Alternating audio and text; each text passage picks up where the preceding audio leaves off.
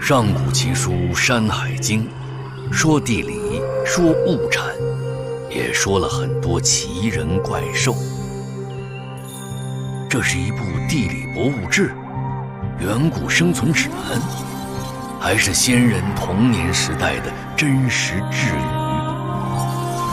光怪陆离的言语中蕴含一股子神奇，让书写它的族群战胜种种磨难，延续至今。让我们回溯历代解读，用惊人神思连接远古初心，让《山海经》再度惊奇。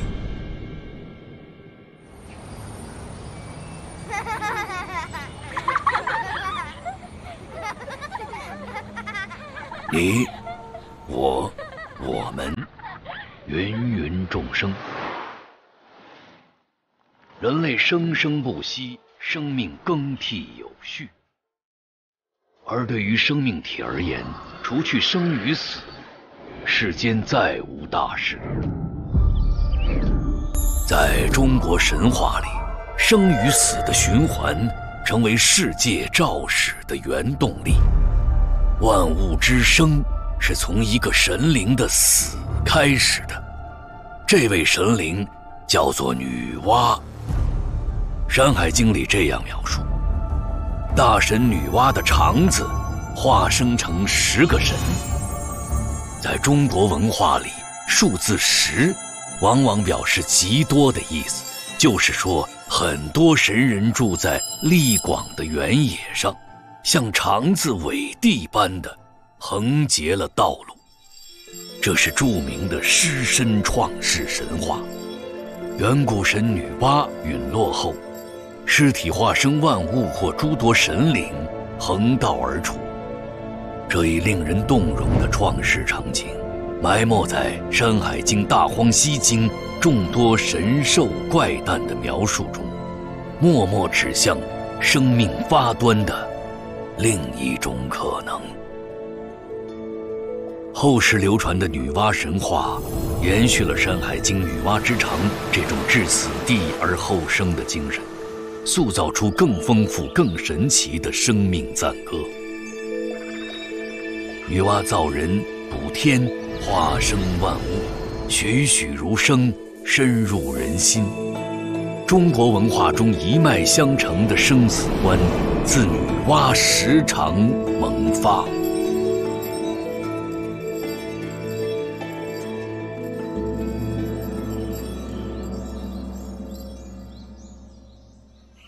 我从哪里来？对世界充满好奇的孩子经常提出这个疑问。我是怎么来的？我也不知道。天上掉下，我从妈妈肚子里生出来的。变成小天使飞进去。每个小孩子从他的这种本能出发，然后开始逐渐的被社会文化规训的这个过程，就很像人类社会从无知、从蒙昧，然后走向文明的这个过程。所以小孩子的很多思维方式，你会觉得他跟神话是很像的，因为神话里面保留了很多人类在没有经过文化改造之前的心理的本相。我小的时候开车去，我是一个小雨滴，然后我从天上落下来的，从大树上被人摘下来的。你可以是一棵树，也可以是一个小雨滴。从女娲化生万物的角度来说，答案不仅正确，又充满了寓意。对于《山海经》里女娲之长化作10神横道而处的说法，近代学者郭璞认为，女娲之长可以理解为女娲之父，她的肚子里化生了10神。可能就是上古大家对于这种生产、变形啊，然后哺育下一代的这样的一种能力的一种表达。因为他说女娲之长哈，就也许是指的就是她的腰腹部啊，然后也许就是指她以某种方式去这个繁育后代，它其实都是从母亲的身体里面诞育出来的。我最近烦恼一个事儿，我好像不是我妈妈亲生的。妈妈说我是从垃圾堆里捡的，又说我是半车震的，好烦人啊！每个人的童年都有奇思怪想的阶段，长大后都知道孩子是从妈妈肚子里生出来的。小姑娘看似天真的追问，也是整个人类不停探索的我从何处来，去向何方的哲学命题。宝贝儿，你不是一直想知道你从哪里来的吗？看，妈妈给你选了一件礼物，这本书会告诉你，好不好？好。5、6、7，走！1。小朋友从小听的女娲造人的神话故事，应该比《山海经》记录的女娲时长的故事晚一些出现，但相比之下，更耳熟能详一些。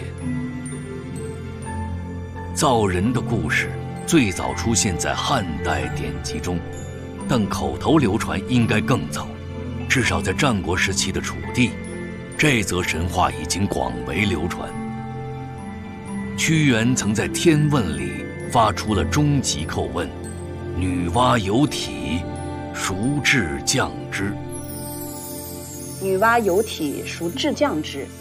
所以屈原是很厉害的哈，就是他追问，就是最初的到底是什么？在战国时期比如说在楚地人们就开始讲述说女娲造人，是吧？她造了人，那么然后她自己又是谁造的？我觉得有一些比较有意思的解释，就是神是人创造的，所以就是人把自己的这种生活当中、生产当中的力量和自己的期望，其实投射在神话里面。所以神话是一个文明的创造物哈，就是人类把自己其实投射在自己的文化创造里头。哎，宝贝儿，你看，这个女人长得像谁啊？像妈妈，还像谁？还像姥姥，还像我。真聪明。那这个像姥姥，像妈妈，还有像你的这个女人呢，是我们共同的妈妈，知道了吗？或许我们应该回去，跟随小女孩的梦，回到《山海经》描述的神话世界里，小憩一下。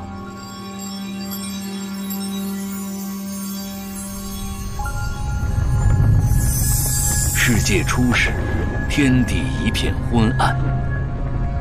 不知过了多久，灰暗的大地剧烈地抖动起来，很多火焰从地底喷发，把整个大地点燃。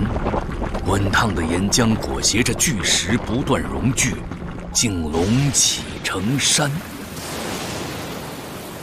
又不知过了多久，风吹雨打，闪电雷击，让大山剥落棱角，逐渐显露出人形的圆润。山峦化作女娲，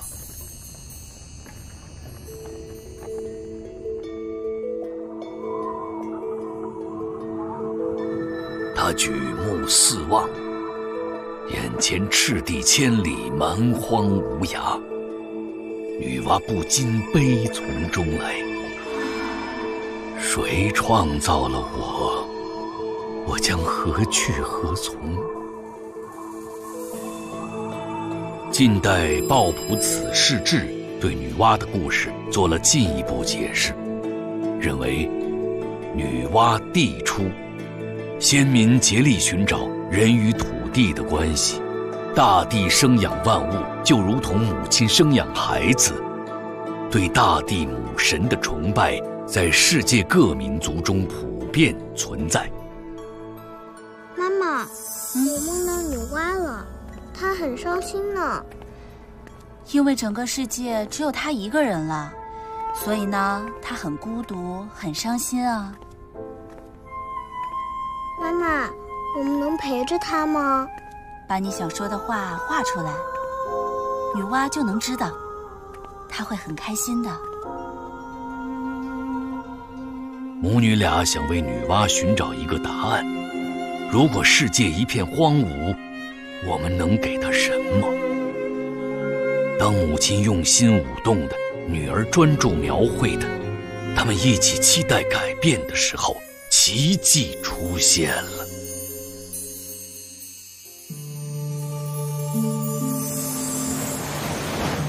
女娲惊讶了，她因孤独流下的泪水被描绘成湖泊，晕染了大地。她被激活了，身体里喷薄而出的生机给这片荒芜世界带来巨变，而大地也感受到女娲的活力，蠢蠢萌动。由《山海经》引起的女娲神话，在后世演绎中愈加丰满。东汉《说文解字》对女娲的定义是“古之神圣女，化万物者也”。晋代的郭璞也进而解释，女娲人面蛇身，拥有1天70化的强大神力。她的那个化还不光是生育的意思，可能和神话里最常见的母题之一，就是化生化育的这个母题应该是相关的。她的神格很明确，就是她是化万物的，化生人类的这个始母或者是创世的大神这样一个形象。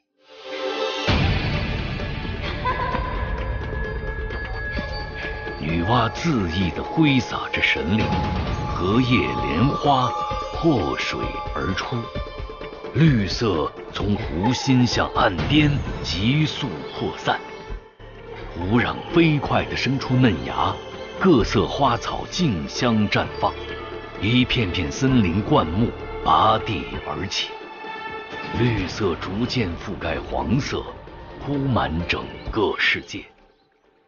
他沉浸在自己构建的世界里，由他设计描绘出的万物生灵一一显现。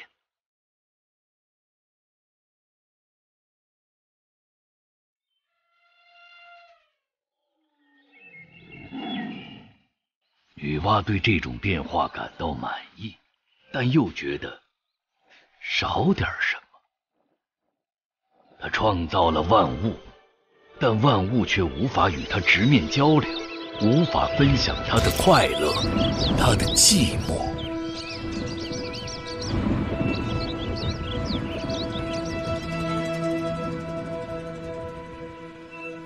这让女娲有些失落，她再次陷入了孤独。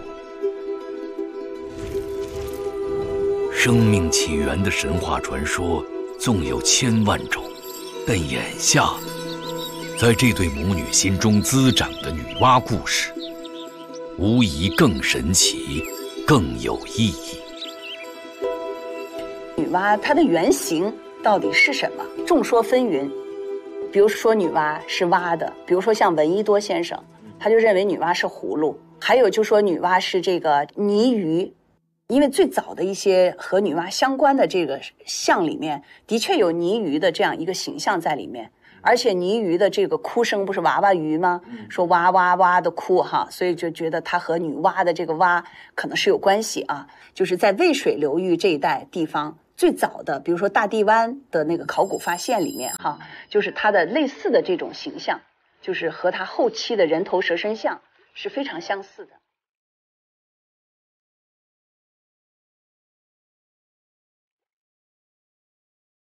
湖水边，女娲陷入思考。咦，这是我吗？熟悉而亲切。女子微笑，水中倒影亦报以笑容。一瞬间，她明白自己需要什么。宋代太平御览引东汉风俗通义，是迄今发现的最早收录女娲造人故事的典籍。诉说天地开辟，未有人民，女娲团土作人，巨物力不暇功，乃引绳于泥中，举以为人。古人想象人和庄稼一样，是从地里长出来，因此人身上便含有土性，而泥土又便于成形，所以泥土成人与土地生人的神话往往粘合在一起。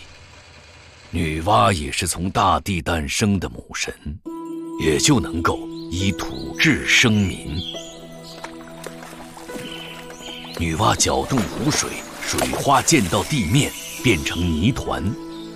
女娲捏起泥团，揉搓着，捏出一个像自己模样的小东西，放到地面上，小东西立刻活了，欢快地蹦跳着。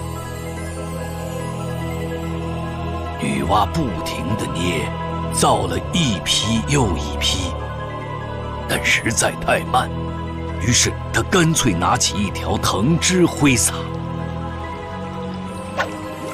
泥水飞溅，落地即刻化为万千生命。终于，他明白自己为何而来，给予世界什么。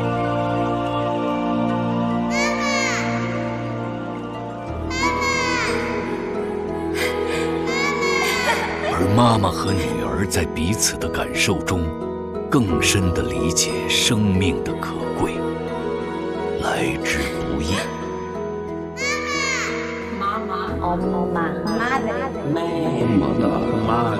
这是女娲的孩子，她化生万物，终于也化生了和她一样的全新的生命。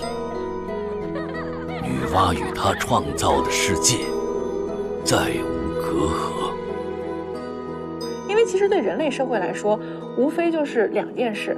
就是一件事情是活下来，一件事情是活下去。活下来就是我当下我不能死，对吧？我得抵御灾难，我得抵御猛兽。而活下去就是我得有后代。所以对于上古的人来说，就是拥有很强的繁殖能力的这个部落的成员或者说女性，那她天然的就是具有神性的。女娲的这种信仰，它是个始母神也好，或者说大母神也好，它其实恰恰就体现了在全人类早期都共同存在过的一个大母神崇拜的时期。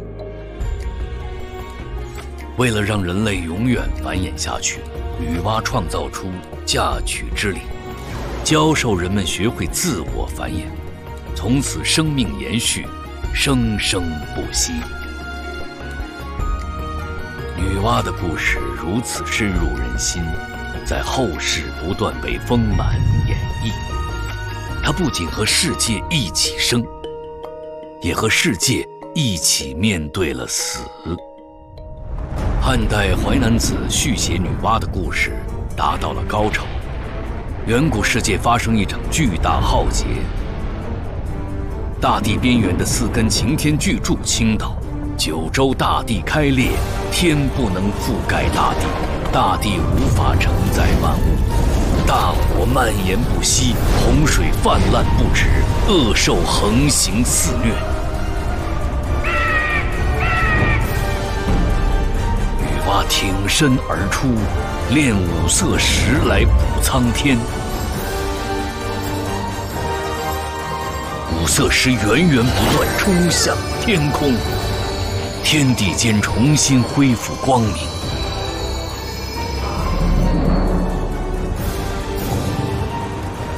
女娲又捕捉海中巨龟，用龟脚撑起4根天柱。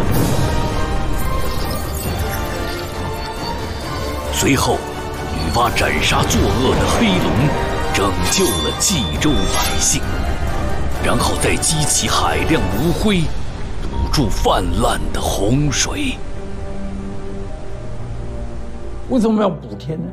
火山爆发以后呢，天上头呢，风云变色，好像天缺了一块，天倾西北，地陷东南，这样的。那么呢，加上海啸，海啸以后呢，就洪水爆发，就淹掉许多的东西。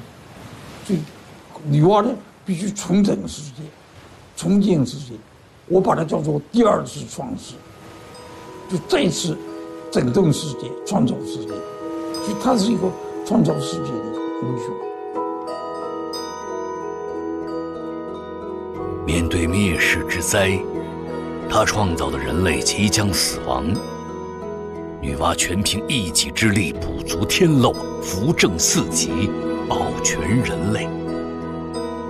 女娲拯救苍生的故事在民间世代流传，有了千万个版本。相传，就在女娲补天的最后一刻，发现五色石不够用，天火从裂洞不停喷泄而出，她的孩子们即将遭受灭顶之灾。紧要关头，女娲决然飞向天空，她用自己的生命补好天空最后的缺口。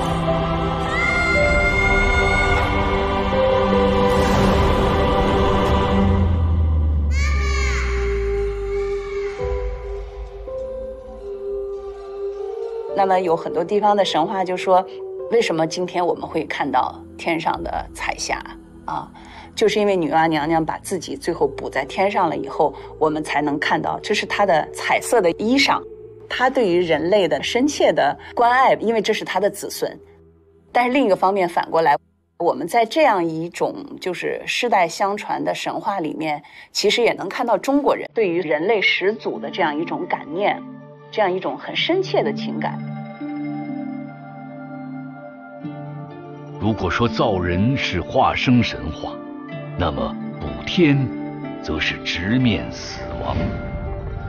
女娲神话通过造人补天，完成了人类乃至世界由生至死又重获新生的一个循环。回到《山海经》唯一提及女娲的段落，女娲之长化生10个神人的故事，同样隐喻着由死转生的创世开端。这和民间流传女娲现身化为彩虹的故事暗合，创世神陨落，世界重获新生。祖先这么辛辛苦苦造了人了，造了物了，把文明给你那么辛苦补了天，甚至说女娲最后看着还缺一块，把自己的身体就补上去了，不干这一些积极向上的事儿，你对得起祖先，这是对人的一种教育。所以我们才有一些纪念英雄，认为英雄他们听得到我们的声音，他的灵魂在看着我们后代。出土于阿斯塔纳古墓群的伏羲女娲图，描绘了中国人心目中的创世想象。连体交尾的蛇身与人类 DNA 双螺旋结构非常相似，象征着生命繁衍的开端。手中的龟和矩，象征在混沌初开时为未知定方圆，与世界依尺度。至此，女娲神话从化生万物、造人、补天，经后世演变，最终和人文始祖伏羲合为一处。他们一起完善天地秩序，为这方世界我从何处来的命题做出一个圆满而又美好的想象。